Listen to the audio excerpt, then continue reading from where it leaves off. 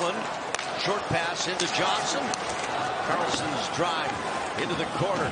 Hertl back for Couture. A dozen seconds left. Here's Hertl. He scores!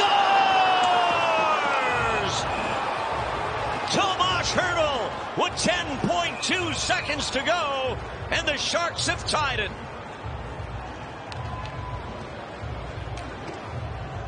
The face-off all night long, he was terrific. This shot gets deflected off a Wheeler, puts it on a tee for Hertl, and doesn't waste any time. And this is what happens when you one-time the puck. The goaltender just can't get there.